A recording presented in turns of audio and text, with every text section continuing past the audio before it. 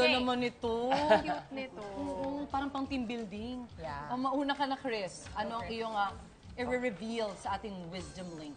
Okay, yung sa akin Life is live in the moment. Oh. Parang YOLO, Yes, YOLO. You only live once. Kasi like, yung sa tingin ko lang is sobrang bilis ng buhay. And parang nakakalimutan natin na sobrang blessed tayo sa sobrang maraming bagay. And you know, to stop and smell the flowers. And bilang isang bata, I feel like baka nakalimutan nyo na guys yan. So, live in the moment.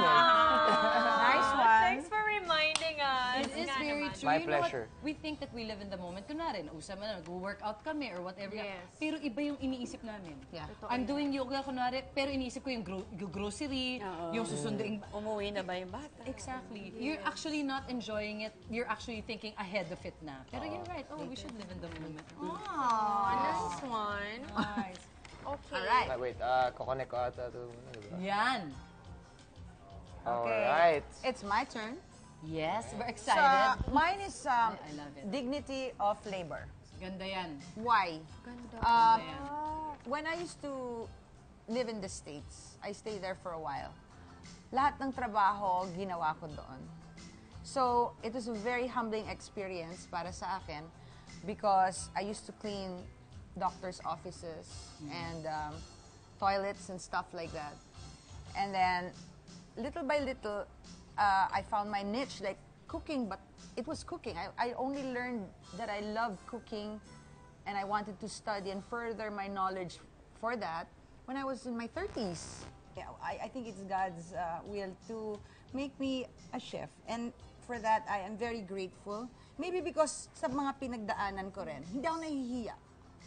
So, You know, I imagine also, chef, pag kunwari, yung isa ang trabaho niya sa kusina ay taga, ano ba yan, yung taga-prepare, Yeah. o yung isa ay tagugas ng pinggan, na napagdaanan mo lahat, alam mong hindi siya madali eh. Na trabaho. Na trabaho, Oo. di ba? And you cannot be like suplada because galing ka doon eh. Mahirap eh. It's hard to be in the kitchen. It is Yes. hot.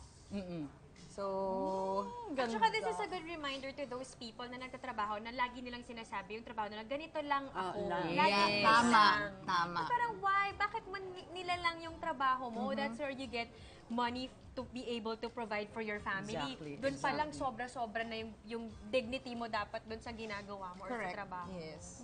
Nice one. That's a that's good mine. nugget of wisdom. That's my baby. Tatlo to, grabe kayo. Okay, yan. Tita Glo. Ayan, link. Connect. Connect. Okay, Mama. Your turn. Well, it's my turn. Treat everyone equal with patience and respect. Kaya kung sinabi ito because, alam mo, hindi importante sa atin, sa akin hindi rin importante yung itsura ng tao. Kay mayaman siya, kay mahirap siya, kay anong itsura ng buhay niya. Lagi nating isipin na we're all equal. Pantay-pantay tayo. At saka respeto, pasensya sa buhay. Like careers. Minsan hindi mo gusto yung career mo, maghanap ka ng iba, di ba? Na mas gusto mo, kailangan may pasensya ka to look for a better one. Like me, nag-umpisa ako as an extra. Tapos, basta ako, patawa-tawa lang doon, walang dialogue. Nung binigyan ako ng dialogue, ang isang linggo kong memorize, yes, doctor.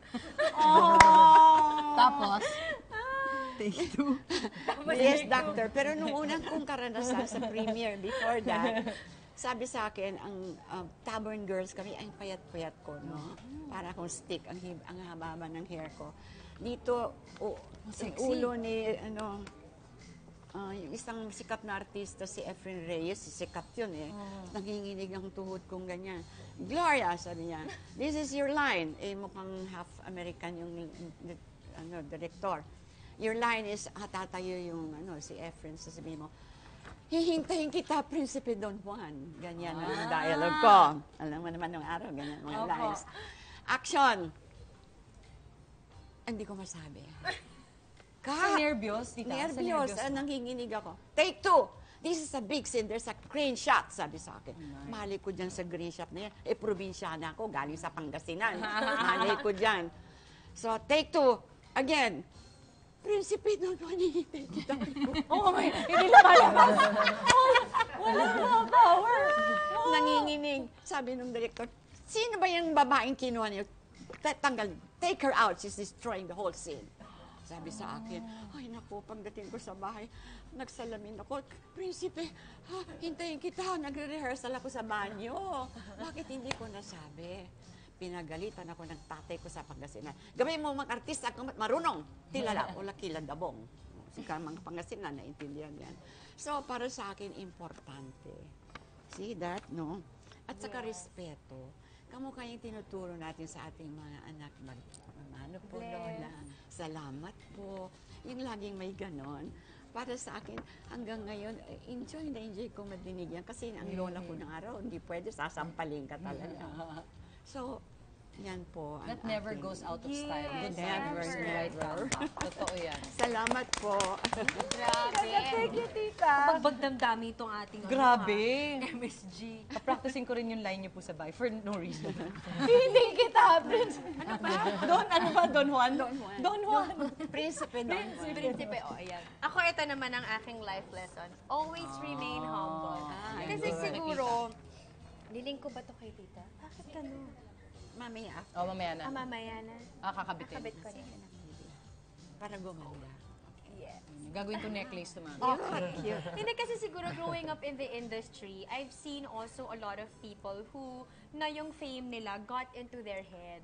And I've met a lot of people also along the way na nakita ko rin yung pagbabago na yun sa kanila. Na talaga makikita mo na hindi siya ganun nagsimula dati. Tapos after a while, hindi ka na niya kilala. At nakakalungkot. Tapos kasi parang yung natutunan ko doon, dahil din siguro sa nakikita ko from other people na rose to fame andon, tapos biglang dumating sila sa point nila na nawala din, parang mas masakit tignan. Na parang for a time, ganito yung nangyari sa'yo, tapos it got into your head, na-overwhelm ka sa fame, tapos nawala din. Tapos at the end of the day, doon ka rin naman babalik kung saan ka nagsimula, yung mga taong nakilala mo along the way, who helped you be where you are dun sa, nung sumikat ka na. So parang my dad would always tell us, me and John, na parang dapat wag nyo kakalimutan yung mga tao na nakilala nyo along the way. Tumulong. Yes. Kaya every time na I meet anyone, noong unang bata ka pa, ako yung nag-audition ka. Tapos ako talaga, naku talaga po. And some of them I really remember. Na talagang sabi ko, minsan kakamustahin ko sila kasi parang natatandaan ko naman talaga yung itsura nila. And so it's always nice to look back and to actually be proud of where you came from. Na hindi mo rin siya dapat ikahiya. Nagsimula, kagaya mo, tita, ako din nagsimula akong extra. Diba? Na yung unang role ko, takbo lang talaga. Hindi pa nakita. But you know, for me, yun doon talaga ako nagsimula. I really worked my way to be where I am to this day. Kaya talagang proud ako doon and I feel like, you know, I owe it to the people na tinulungan ako mula nung bata ako. Very good. And if you remember that, you will always remain humble. Diba? And she is. Oo, and she is. Totoo yan. Ako naman yan, ililing ko yung akin. Yung sa akin is, hard work goes a long way, but there's also such a thing called luck. In the light of the recent Miss Universe pageant held here in the Philippines, the 65th Miss Universe, there were 86 candidates. All of them equally beautiful and smart. However, only one can emerge the winner. Totoo yan, Ibig ko sabihin, lahat yung mga yun, hindi naman dumating dito yun ng walang practice. Lahat yun, nag-prepare, nagpapayat, nag-gym. Yung isa nga, 3 times a day kung mag-workout. Practice question and answer, poise, gown, paggawa, swimsuit. Isa din lang talaga mananalo Pero aabot ka pa rin dun sa point na kahit papano, napunta ka sa top 13, umabot ka sa Miss Universe, yung hard work talaga, like ko sinasabi ito sa mga tao, alam mo, walang masipag na tao na magugutom. Kasi gagawa at gagawa siya na parang ako naman buhat ng gamit mo, ako naman kasi alam niya kung kailangan maabilidad ka. Kung maabilidad ka. So, nandun talaga tayo, pero hindi lahat nabibigyan din ng oportunidad. Yes. Kaya when you are there at that position, you were given the opportunity. I use the word luck, but it's actually a blessing. Yes. Ay, take advantage and be grateful every day kasi ang dami, 85 other candidates want to be in your shoes. Or could have been in your position. Exactly. Totoo So yan. never forget that. Yeah. We did it! We did it! Mga hugot natin Ibang iba-iba. lahat and in colored paper. Yes. Nice activity. Thank you so much. Thank you guys. Ayan naman.